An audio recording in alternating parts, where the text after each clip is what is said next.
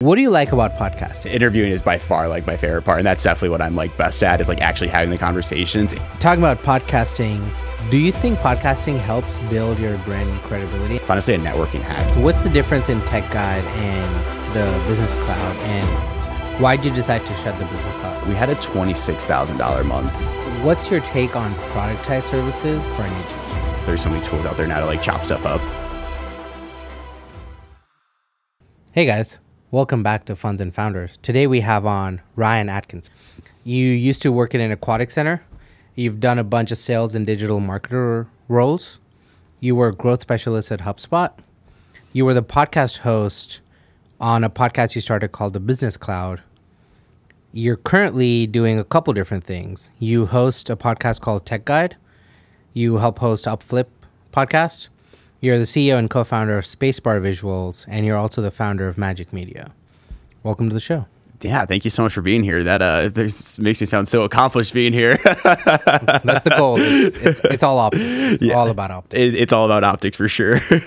What do you like about podcasting? Why have you been involved with 3 different productions? Yeah, podcasting, I mean, as you know, so I started going into my senior year of school, like early August, like that senior year, I was like, oh man, I want to connect with entrepreneurs. I want to connect with executives. I want to be an entrepreneur someday. Like, how can I like just start talking with these people? And I was like, let me do a podcast.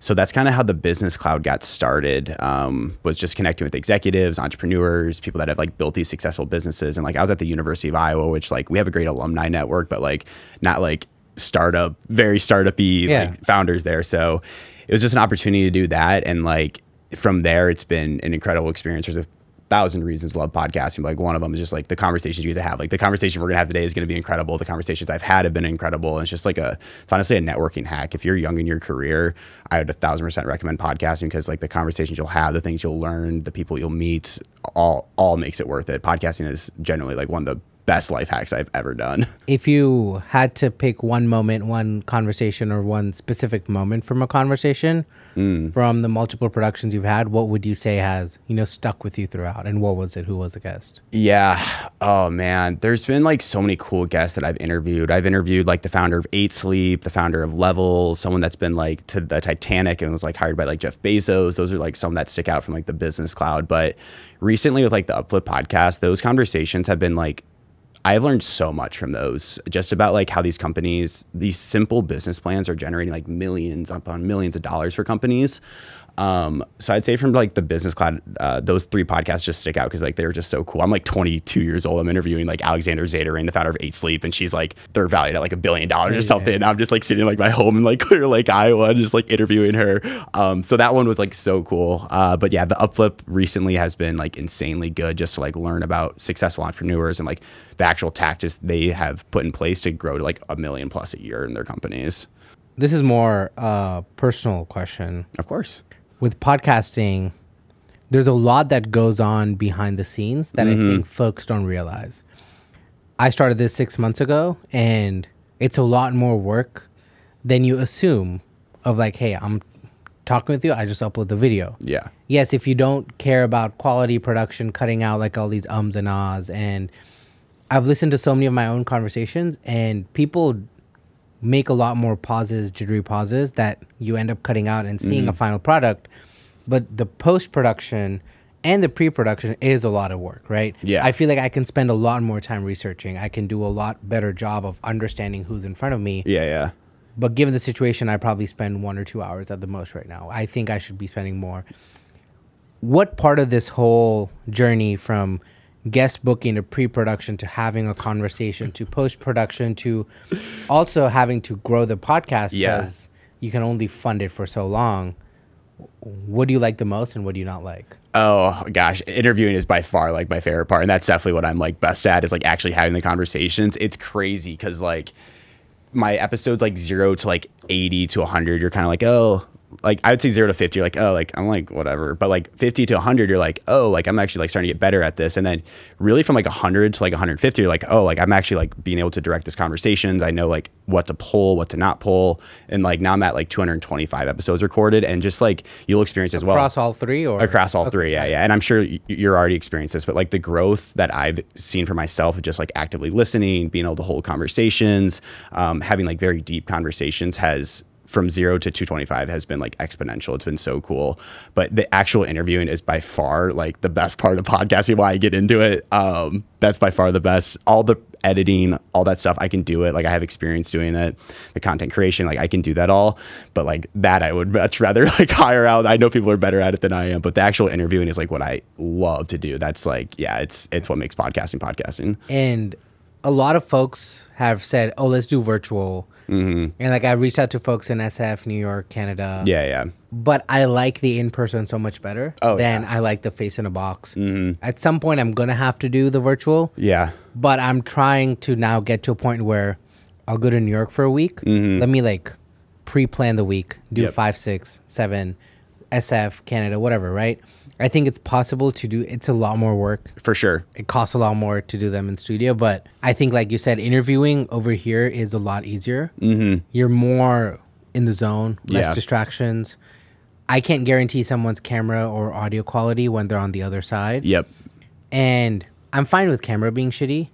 But if the audio feed is scratchy or not like crisp, I can't. I personally don't want to listen to a podcast. For sure. And so again, if I'm producing something, but I'm still only 40 episodes in. Yeah. So I think there's a lot that I'm going to learn along the way, but. Yeah, I mean, in person, I do all of mine like remotely, essentially. Like I've only done like a few in person, and in-person interviews are just so much better. Like you can get like so much deeper. Like you don't have like Slack pulled up on your computer. You're not getting that annoying like notification or anything. But yeah, the in-person way better. And I think it is more expensive. Like it is way more time. It's way more effort. But like at the end of the day, I think your podcast is going to be 10x better because of it actually doing in-person shoots. And people like, I feel like when they're on YouTube and they're like watching, they want to see in-person shoots. It just looks way better. Scott Miller on The Walks actually gave me advice one time. He's like, if you want to appear like bigger than you are, like you need to pay a bigger than like you are. He's like, when I did podcasting like a year and a half ago, 2 years ago, something like that, like my background was awful. There was nothing behind me. It was like placed on like the table. So I'm like looking down at them. I didn't have like a nice microphone. He's like, if you want to peer bigger, like you need to like put those systems in place and like those things in place to actually peer bigger. And then your audience will definitely notice that as well. Do you know who Kevin Shen is? I do not, but yeah. If you, I'll send you a link after. Peak of COVID, he became big on Twitter. He basically branded himself as the camera video background guy. Okay. So he built a whole course and system and cohort of how to build good backgrounds. And he has a whole system of how do you design your background, the lighting, the color scheme. Yep. Hey, and then he'll take a video of like Justin Welsh's course and go on Twitter and be like, hey, here's how he should make it better, because Justin Welsh doesn't have like a good setup. Yeah. And so if you watch My First Million, he did their background. And so his whole thing, his whole shtick is just, how do you make a good background? Interesting. How do you position yourself to have an authority? Should the camera be level, slightly upward, like there's reasoning he has behind everything. And he's like, if you're doing a course, here's what I would recommend. You never want to look down on the audience. And then there's different ways to like set up your style, background. Yeah. And he's just built a full business out of it. He has a $500-$600 course, or he has a $5,000 done for you. What are they? Oh, that's insane. And so I'll send you that. He has a lot of free content as well. You don't have to like do the course, but I think the camera stuff that you said, like looking down, like I recently read Christopher Nolan. He has a really good book out there. The Founders guy, David, blanking on his last name, but David from the Founders podcast did it on like a book recommendation on Christopher Nolan. And then I read a George Lucas one. It's insane. Like the camera angles they get, and like the whole thing that goes, talking about podcasting, but goes into like a movie as well, of like how to get like different shots and like sequences together. And like when I was reading, I remember like, oh, like podcasting is like kind of like this, like you're kind of directing it. But yeah, those are two like phenomenal books to 100%. Go on a little side tangent there. Talking about podcasting, do you think podcasting helps build your brand credibility? And I think you briefly touched upon this, but if you had to start something today, if you're, let's say, a founder spinning something off, How do you think about podcasting, and what do you think someone should do to build up that brand and credibility? It's a great question. So I know podcasting is being used in like a few different ways. One is like that thought leadership component of just like, oh, like I'm an authoritative figure, I can talk about this topic. And I think that's another great way. I know companies are using it for like lead gen, where like they'll invite like their ideal customer profile on and like interview them and like basically make the introduction. And then at the end be like, oh, like, by the way, we also sell XYZ. Like, would you want to do it? And like, I know some companies are doing it there, but I think if you're an executive, if you're just honestly anyone, podcasting is such a great way because you get this one piece of content. This will be an hour long or whatnot, but you can chop it up into like a blog, an email, into social posts, on YouTube, of course. So like this one piece of content can be used in 5 or 6 different ways, and it is such an easy like content machine for an executive to get their words out there, to make them more well known. So there are so many like benefits to podcasting. It's so easy there's so many tools out there now to like chop stuff up. So yeah, just any executive, I think, should be doing like some sort of podcasting to connect with investors, to connect with other executives, people in their ICP. Because you can use it in so many different ways. So yeah, anyone that is thinking about doing a podcast that's an executive should do it because the benefits are very unreal. So you're doing 2 different podcasts, Tech Guide, Upflip. You have your company, Spacebar Visuals, and Magic Media. Why start 4 things around the same time? Yeah. I have business ADHD. Honestly, like I've always been someone that has had like my hand in like multiple different things here. So like Spacebar Visuals is definitely like the baby of the babies. Like that's what I care about the most. That's what I work on the most. That when I can't fall asleep at night, that's what I'm thinking about, is Spacebar Visuals. But I don't know, like I've always just been interested in like doing so many different things. I like having my hands in different areas. I could get bored easily, so it kind of keeps my brain like always working on like different podcasts, different conversations I'm having there, but also just like actually being like a CEO and like being able to like drive revenue for a company, all that stuff, like hire, like what a CEO like does for a company. So yeah, I don't know. I work on like 4 different things essentially. But it's fun. It keeps me young, keeps me out of the streets. So what's the difference in Tech Guide and the Business Cloud, and why did you decide to shut the Business Cloud or like stop those episodes versus move on to a different kind of brand story? Yeah, phenomenal question. So the Business Cloud I ran for, oh God, I want to say I got to like 82 episodes. I ran that from maybe 2.5 years, something like that. I can't remember, but essentially Tech Guide reached out to me and they're like, hey, like we want to start a podcast, like interviewing people like to break into tech and to like career advice and all that stuff. And they were like, we'll pay you for it. And I was like, okay, like why not? So that was like my actually first like contracting gig to be a podcast host. So they just basically reached out to me and I was like, I only want to focus on like one thing and do one thing like very, very well. I know I'm doing like 4 things now, but yeah, just kind of the pivot. I was just like, we'll make sure this doesn't pop up on their feed. Yeah. But yeah, it's basically they reached out and they wanted me to be a podcast host. And I was like, if you want to pay me to be a podcast host, like, sure, I'll do it. So that's kind of how I pivoted from like the Business Cloud to Tech Guide. Nice. And same with Upflip. They just reached out and... Yep. Upflip as well. They just found me through Upwork, and I'm very passionate about people like putting profiles on Upwork and just having something stagnant there because someone might reach out to you. But yeah, Upflip reached out to me through Upwork to become their podcast host. So I've been with Upflip now for 3 months-ish, 4 months-ish. And yeah, those conversations have been insane. They're amazing clients to work for. I'm so happy and I'm so passionate about like what they're doing. It kind of reminds me of like the Business Cloud in a way, honestly. So I feel like I'm kind of getting back to my roots with Upflip. And yeah, They've been amazing. And for both of these, you're just hosting? Are you involved with pre-post production, finding guests or not? Or are you just having the interviews, doing the conversations? Tech Guide, I do everything. So I do the guest outreach, the pre-production, like the research, the interviews, the content creation, the publishing, all that good stuff. For Upflip, I'm actually just hosting that one. So a little bit lighter of a load, but I'm still doing like a ton of research before, and then just hosting that one. So yeah, it's fun. Pretty cool. So you mentioned a post recently about Spacebar Visuals and how your team is one of the reasons that drives you, motivates you. What are your thoughts on team building? How do you hire the right folks? And how do you think about team building how important is it? How do you think about team building in general? Hiring has been one of like the hardest parts about Spacebar Visuals and like one of the most unexpected challenges. You just like, there's so many great candidates out there. So like we'll post a job and like you'll get like 50 applications or so, and like some are like pretty easy, like like they're not a fit, like we're gonna take them away, and like some you get like a majority are like, oh, like these are pretty good, and then you'll have some that's like, okay, these are really good, but there's like still 10 of them. Being able to distill like who is really good, who's actually going to succeed in the role, who's actually like a culture fit, is like, it's a very hard thing to do, really. And like we interviewed for like a BDR role, we interviewed like 10 different people for it, and it's like, you guys are all like kind of the same here. Like, what are the ways that we can actually see who's going to work? We hired someone, and he's been phenomenal for us. His name's Matt. He's actually like doing account management for us now.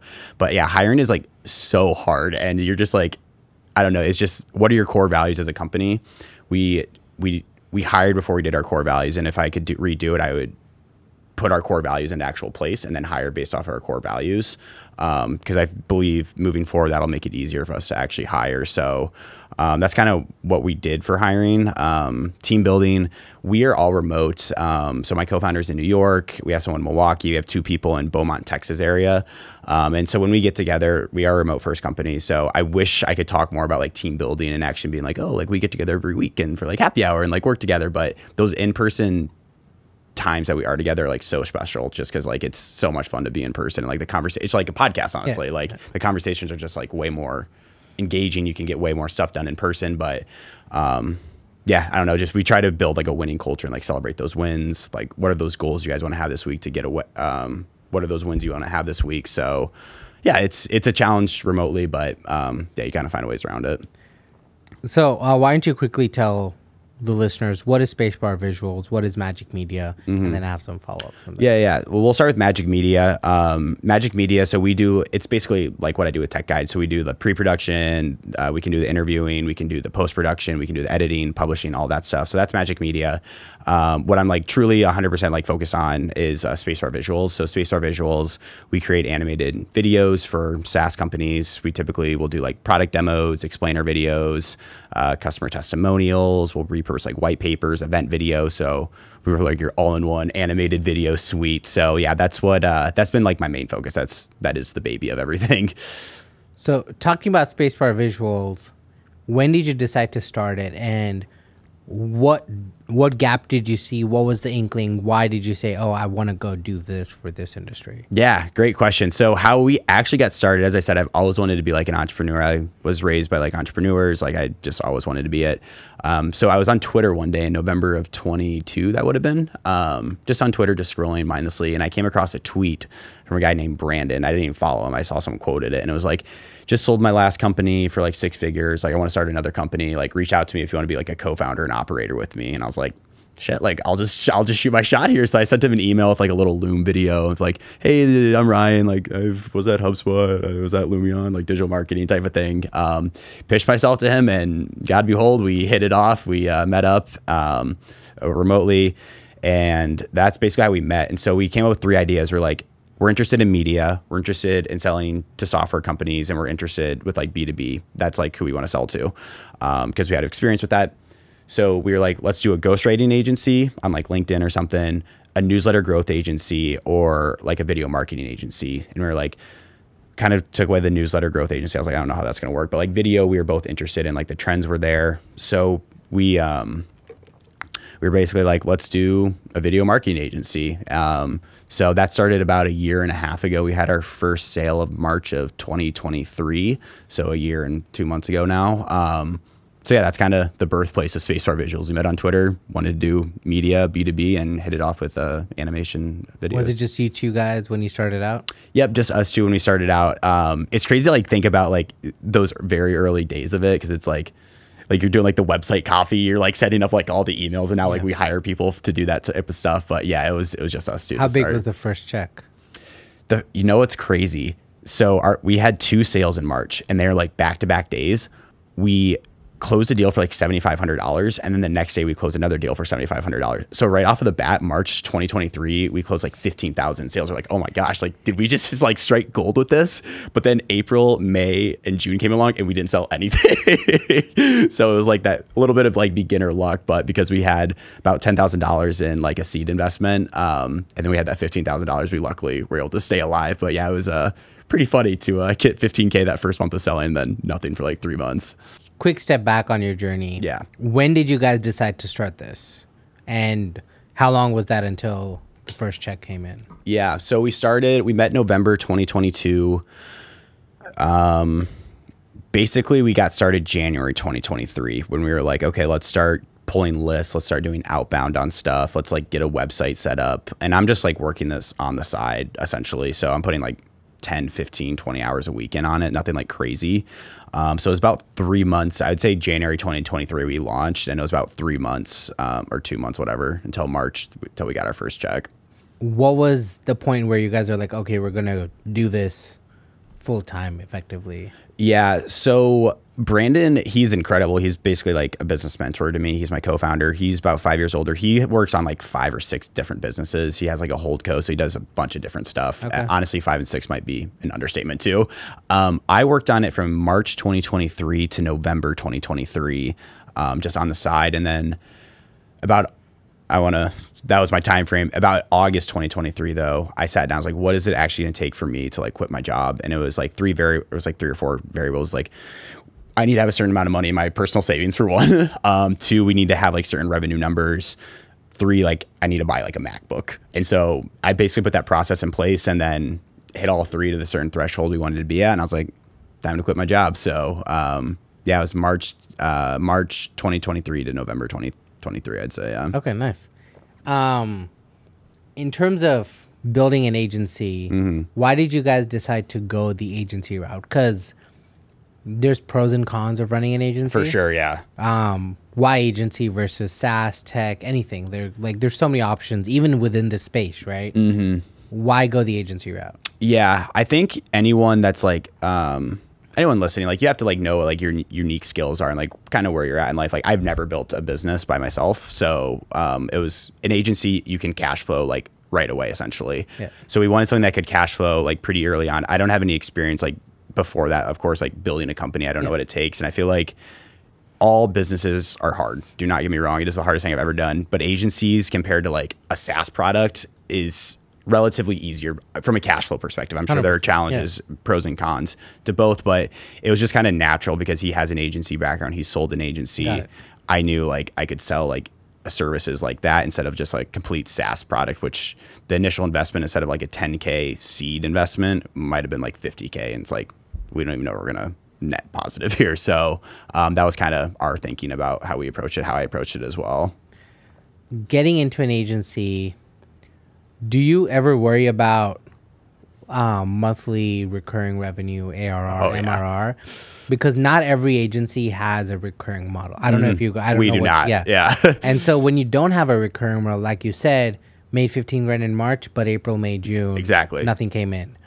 So how do you think about that from an agency perspective? How do you guys handle inbound, outbound churn? Yeah. And I don't want to use like SaaS terminology, but at the core of it, like you have to have a certain number of customers sign every month because you have a certain LTV, whatever, right? And so how do you think about that in general, and why pick this model versus a recurring model versus a productized service model? How do you think about that? How did you approach it, and why go the way you've gone so far? Yeah, that's a great question. And that is one thing that's like a con of agency work, of like the agency work that we do, is like truly every month when it hits July 1st, you start at 0 again. And that is the major con of agency work compared to like a SaaS model where like it scales very nicely. You can get high margins, you can get that monthly recurring revenue. You know, like looking back on it, I wish our pricing model was a little bit more like SaaS focused, but just because of like what we're in, like it can't be. Yeah. So every month it's basically like a bunch of outbound. Like we try to send like 15, 20,000 emails a month. Like we are like working the phones. We're hiring people to like make calls, make cold calls, send those cold emails. So it truly is like a grind, and you can have a great month, like a 15K month, and the next 3 months you can go to 0. So that is a con of agency work, I will say, and like the business model that does exist and like what we currently do. There are ways you could probably get around it with like setting up some sort of recurring like whatever for like videos. But yeah, that I would say that is like the con of agency work, but it makes it fun. Since going full time, what's been your best month in terms of revenue? Best month in terms of revenue, we had a $26,000 month, so that's been like our best month. Nice. 26, yeah, somewhere around there. But pretty cool. Yeah, we're consistently hitting like 15, 20K a month. The reason I ask is I think from my understanding of your service, it's a very one-time use service. It's like we're gonna do this, and then we may not need an update to our product video demo for a while, right? Like people aren't really changing their product every month or every 2 months. Yeah. And are you ever worried about that? Because I run a software agency. I know a lot of folks in the agency space.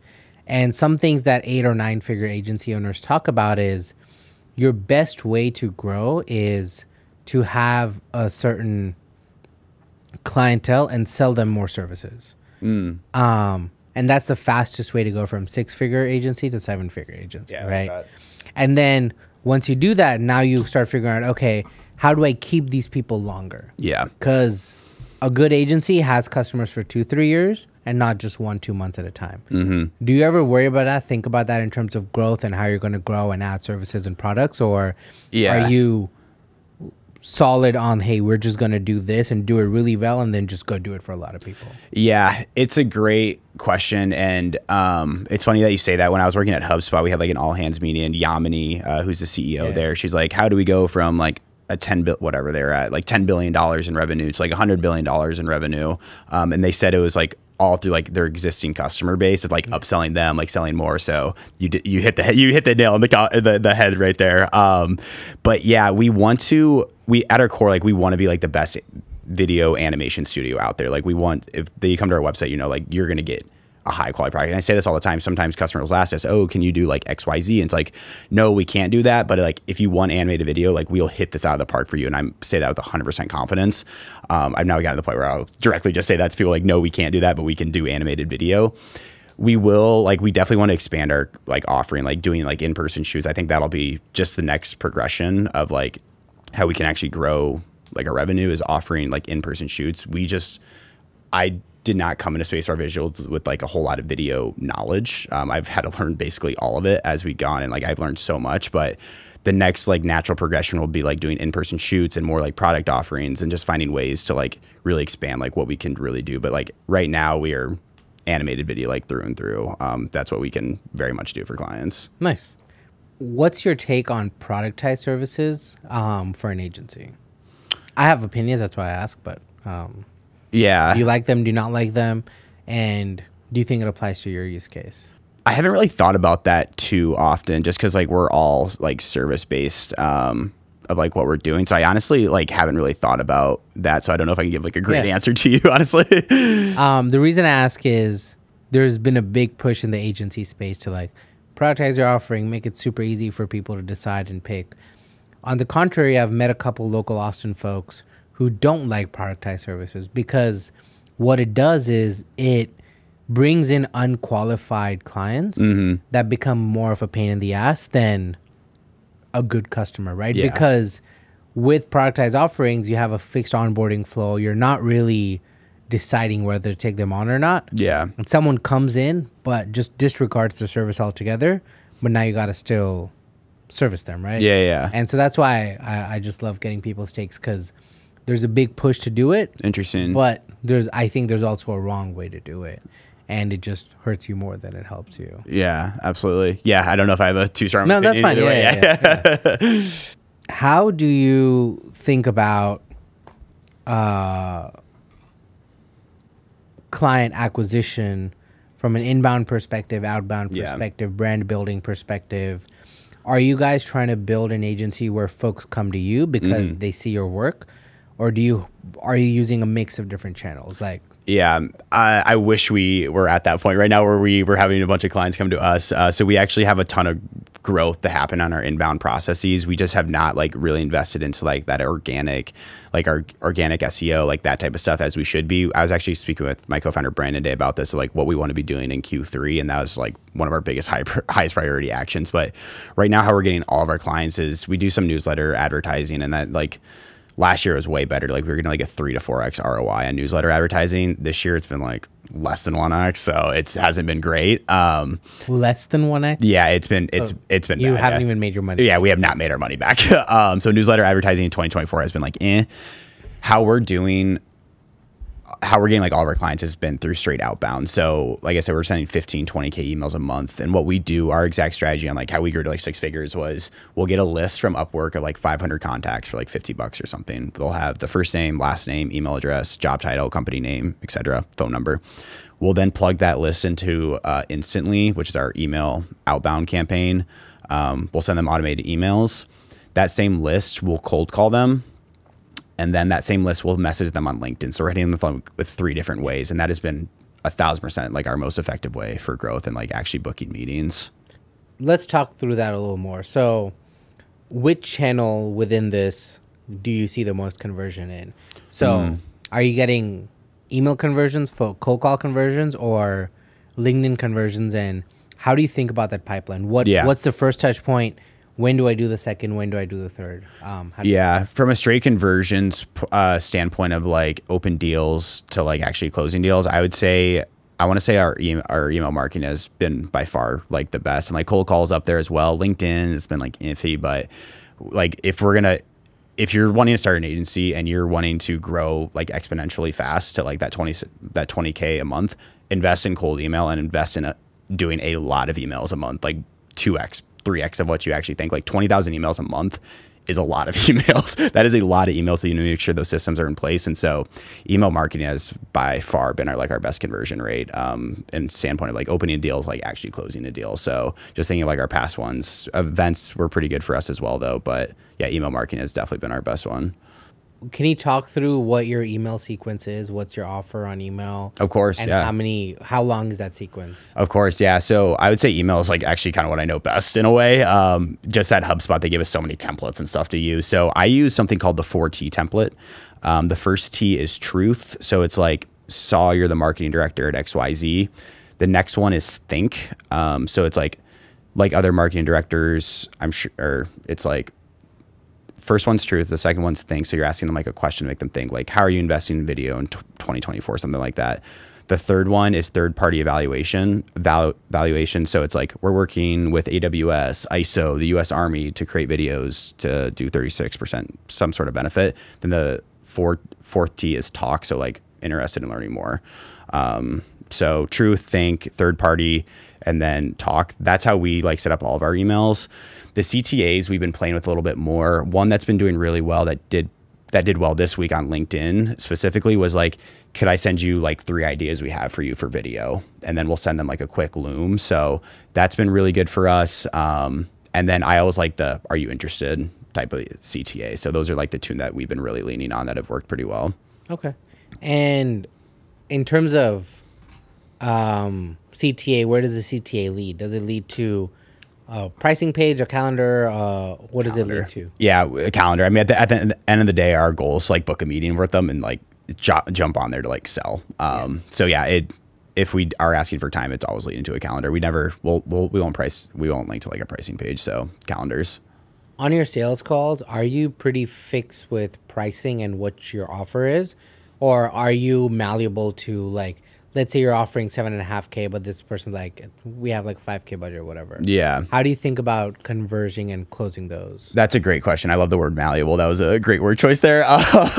But we're pretty fixed on like what we offer. So we're actually bumping our pricing up at July 1st, like 33% across the board. So we'll be at like a 9K package for 3 videos, like 12K package for 5 videos, and like 20K for 10 videos types of things. It depends what the fit is. Like if they're like, we want 3 videos, but like we can only do like 6K, it's like, well, are you guys like going to be like a good client, or like what's going to work here? So we're definitely open. Like we want to be a successful partner. Like we don't want to like seem like a bully. Like we want to have successful partnerships with people and like have those good relationships with like all their clients. Like I'm very passionate about like providing an excellent like customer experience for them. So if that's something, I love working with startups. A lot of startups will have like budgeting. Like we're always flexible to be in like the payment terms, everything like that. So yeah, we're malleable, I'd say, up to a certain point. Yeah. But if you're going to be like a pain in the ass, like probably not. In your packages, are your margins all the same across the board, or how do you, because again, context for why I'm asking, on a different call I was a couple weeks ago, they were talking about, we like these are 8-9 figure agency owners who are like, we will take on a $2K a month deal because we know that there's potential to convert this to a couple $100K over the year. It's a great way to think about it. But we're open to doing a small project because everyone's like scared of committing to a $50K deal, right? Yeah, that's fair. But what he said that I think I probably don't do very well is, even though we're taking a 2K deal, our margins stay the same. I'm never giving you 4K of work for 2K.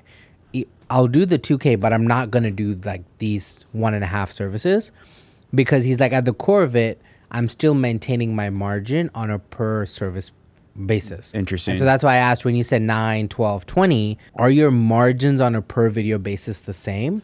Or are you sort of giving up a little bit to get a bit? I don't know. Yeah. So we are giving up. So if you do like our 20K deal, our margins are actually like less than like what are less than like our smaller package. So our smaller package is actually like our best deal in terms for us. But like some companies, it just makes sense to do like a 20K package because they need like 10 videos and they have a plan for 10 videos and then they have the budget. So it will only vary for about like 10% at most. Okay. So yeah, we do give up margins, but they are still. They're also like, healthy. I mean, I feel like there's a good healthy balance there, but for sure.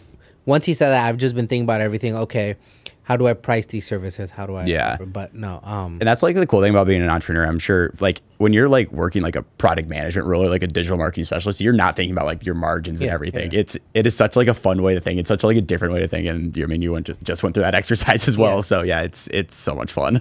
I also think like just being an entrepreneur, you can start.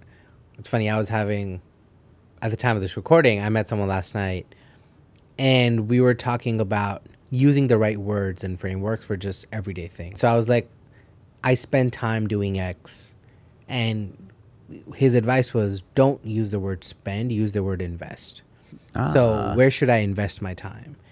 Because I love that. It just changes your outlook, right? Mm-hmm. Expanding on your thought, when you think about businesses, input, outputs, margins, now you'll start thinking about everything from that perspective of like, okay, how much time should I spend doing X? What am I getting out of it? Blah, blah. Yeah.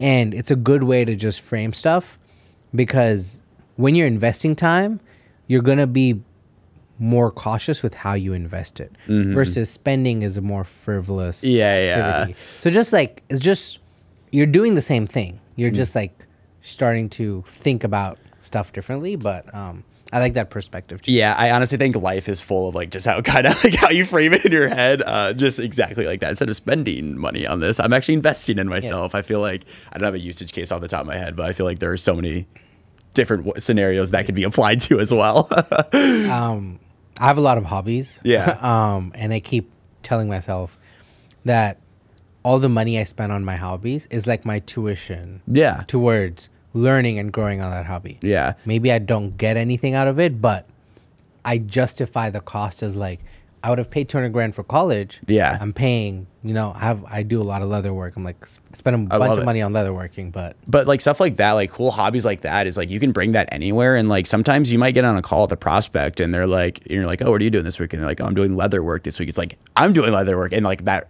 all of a sudden you have like, that rapport built with them. So like, honestly, investing in not spending time on hobbies, investing in hobbies is like one of the best things you can do, because you can build rapport so easily with people through that way. What's your hobby? What's your current go-to activity outside of podcasting and work? The hobby that, I mean, reading is probably my favorite hobby. I mean, working out, of course, but like reading by far is like my favorite hobby that I do. What kind of books? Right now I'm reading a biography on John Rockefeller. Okay. Phenomenal book. I just crossed the 200-page mark, but it's been like so good. That guy was accomplished at age like 18. It's insane. At like 25, he's opening like Standard Oil and stuff and like building this billion-dollar company at like such a young age. It's just like mind-blowing to like read. So I love reading biographies. Those are by far my favorite to read. Are you a read and underline or audiobook, or what kind of Kindle? Like, I'm a read and underline, and I'll also tab stuff that I think that are really interesting, like write my thoughts in the margins. Yeah.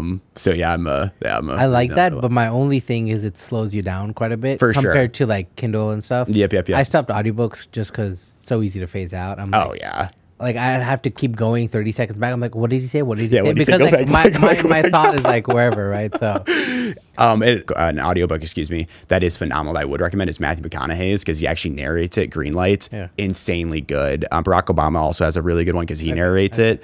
So those are really good. But yeah, I'm I'm sure it's them or it's AI. Do you know? yeah. Who knows? Who actually knows now? But yeah, I'm a read and underline. So yeah, biographies. That's like biographies to me are such like a good way to just learn from. It's like podcasting, so you're just like reading about like Steve Jobs is one of my favorite ones. Elon Musk is great as well, from Walter Isaacson. Leonardo da Vinci's, oh my god, phenomenal, like incredible biography. Aren't these super dense though? Like yeah, these are dense books. These are basically textbooks, but so, like, they're fun to read. So I don't read any fiction. I'm all nonfiction as well. Yeah, but my only thing is some of these books are so dense that I don't want to just fly through them. Yeah. But I read them slowly. But then now I'm at the point where I just pick up the book that I'm feeling at the moment. Like I'll read a couple chapters, and okay, now I want to go read something else. I'll just put it back on the shelf. Interesting, yeah. And then I'll pick it up, reread some stuff, and then read a couple more chapters. Because I feel like if I force myself to, like I was reading Venture Deals. Okay. Venture Deals, very dense book. Yeah. About VC stuff, right? Yeah. Now I don't need to do anything with it. I'll just read some. Great. I'll go back, read some more. Yeah. If I'm like, I gotta finish this, it's so much stuff about that one thing that I feel like I don't retain as much. Versus That is fair. do bits and pieces, because it's all like growth shit, right? Like I mean, all of these books are like learn something, and unless I'm doing from learning, what's the point of reading? But no, I 1000% agree. Yeah, I put it like because my thing with like books, like when they start to drag on, I try to finish a book like. This is like a 700-page book. I'm going to try and finish this puppy in like 4 weeks. So like I have like how many pages I need to like read a day. And it's like kind of like a fun like challenge for me to like try and get through. Cause like this is like it's very dense. Yeah. But yeah, I do like that strategy. How often as well. do you reread books? You know what? I don't reread books that often. I think I've reread like 3 books in my life. Steve Jobs by Walter Isaacson, Shoe Dog. And then I reread another one recently. I can't think of it, but I might reread the Leonardo da Vinci book, because that book is insanely good. It's mind blowing good. The reason I say that is, and I haven't done this yet, but someone recommended, like there's some books that they'll reread every year because as you grow and mature and whatever, yes, as that's an individual, why I like to do it. You like take away something different, right? And you'll probably see something in a different lens than you. And so I'm still yet to like do that myself, but. I would highly recommend doing it. That's what I did with Steve Jobs by Walter Isaacson. That's how I've always loved to read, but I kind of in college like fell off reading. But my sophomore year, I started reading Steve Jobs by Walter Isaacson. And I was like, oh my God, like this whole business work. Take away from that. Oh God, that book is just insane. That book opened up my mind. Just the context of where I was at. Like I was applying like business school, like I'm taking business courses, like I'm at the Iowa, like I don't really know what's out in the world. And like reading that book just opened my mind to like the possibilities out there, and like how like not how anyone can like achieve greatness. Like you just need to like go chase it, and like how you can build, and like there's just like this whole tech world out there. Like that book changed my perspective on life and just like how I'm going to operate. And that like really fueled. I always knew I wanted to be an entrepreneur, but that one really was like, I'm being an entrepreneur at some point in my life. So yeah, that was my biggest takeaway from it. What brought you to Austin? So I was living in Boston, working at HubSpot there. I was there for a year. Are they headquartered in Boston? Or? Yep, they're in Cambridge, so East Cambridge. Great office, but Boston was like, it's an amazing city. Do not get me wrong, but it just was not the city for me. So I moved down to Austin about 22 months ago now. So I loved Austin. It's active, it's young. People here are incredible. Like it's a tech scene. Like people are creating here. So yeah, I absolutely love Austin, Texas. Nice. Who do you recommend move to Austin? Like if you had to give one reason someone should move here, what's your my gosh. I'm probably like the biggest advocate for Austin, Texas that I know. Honestly, if you're young, if you're under 30, you don't have a family, you don't have an anchor, I think it just like makes sense to move to Austin, Texas. Like there are so many people moving here that are under 30, under 35, and they're like, oh, like I just moved here, like I want to make friends, like let's be friends types of things. And so it's been so easy to make friends here just because of that reason. So if you're under 30, if you're interested in tech, interested in being outside, nice weather, come down to Austin, Texas. Good food as well. Nice. Cool. I like asking every guest some questions towards the end, and we'll just go through these.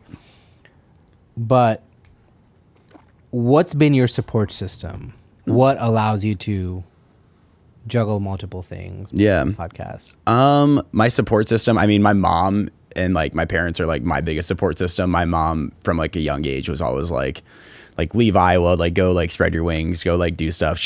It's just like that unconditional like love that like you only get from like a mom, where it's like, I will support you like no matter what you do. So, and like my stepdad and like my dad and like my sister, like they're all phenomenal as well. Like they will always support me in like what I do. And I'm incredibly grateful for that, because I'm mindful that like some people like didn't have that experience. So I am incredibly grateful for like that support system that I have. And then of course like my friends and stuff, like I have some amazing friends here as well, and like some of my best friends are like some of my bigger supporters. So Nice. Very grateful for that. Nice. How do you run your company? What's your startup stack, tech stack? If you could walk us through. Oh, great question. Project management, instantly, you mentioned some of the, but Yeah. just top to down, what are the tools? Oh, you use? phenomenal question. Yeah. So if we're doing email campaigns at like mass, we'll do instantly. Our CRM is HubSpot, just because I work there, and we'll always run through HubSpot. We use Gmail. Trying to think like what else we use here. Monday.com is our project management. We use Better Proposals to send our proposals, and that has been awesome. We were on DocuSign, and then we moved to Better Proposals, and you're able to see like when people opened it, like what they're looking at, like the projects, all that stuff. Like they're able to sign directly on there, of course. So that's how we send our proposals. We use Adobe for all of our like our video editing and everything like that. What are some other big ones? Yeah, those are kind of the big ones. Zyflow to send actual like customer videos for like feedback. Okay. Yeah, we'll like send it. They can like comment directly on there. So, what's it called? Zyflow. ZY or ZI? ZI. Okay. So that's kind of our tech stack at a very high view. Nice. Pretty cool. What are 3 resources that you'd recommend to someone listening? These are all going to be books, probably. Number 1, Steve Jobs by Walter Isaacson. Number 2, it's very cliche. How to Win Friends and Influence People is honestly like a phenomenal book. I've read part of it. Okay, yeah. I think I've reread that book like 3 different times. A phenomenal book. And then the third one is The Confident Mind by Dr. Nate Zinsser. He trained like Eli Manning, a bunch of like Olympic athletes, and he gives you very actionable aspects to like improve your confidence through like writing exercises, through like how to approach how to frame situations. So yeah, those are like the 3 books I would recommend going to. Pretty cool. I do this thing towards the end where I'll ask you a last question from a previous guest, and then I'll also ask you a question for whoever my next guest is. The next guest, okay. So your question is, what tech are you most excited about that will take shape in 10 years? Oh, tech I'm most excited about in 10 years. You know, honestly, the first one that comes to mind is Dolly, or not Dolly. What's their video generator one? I'm blanking on it so bad. Midjourney? No. Not Midjourney. Oh my gosh, not Dolly? What's the video one that's coming out from ChatGPT? 4.0? No, I don't know. Oh my God, I'm blanking on it so bad. Anyways, whatever that one is, you might want to edit that part out. I cannot think of it. I'm blanking on it so bad. It just came out, but that's like a video. Sora is probably what I'm most excited for. People have been asking us about AI like so much. Like, how are you going to view AI? Like, why don't we just use AI? And I don't think AI tools, video tools, are like there yet. Like, they honestly don't look good at all. And like, you can tell when something's AI generated right now. And it's like, this looks like crap. I think in 10 years though, Sora is going to be like insane. It's could definitely be viewed as like a competitor to us, like a direct competitor, which is super fair. Like, I'm mindful of that. But I think that technology is going to be super, super cool. So I'm kind of advocating for a competitor right there, but I think that technology will be super cool. It'll help our workflows. And like right now we're at the stage where like AI needs to be like a complement for your for what you're doing for like your processes and stuff. What's your question for a future guest? Let's do a failure that actually like pushed you forward. Okay. What's a failure that pushed you forward? One more thing I wanted to ask, and this is probably more selfish than anything else. How do you think about podcast post-production?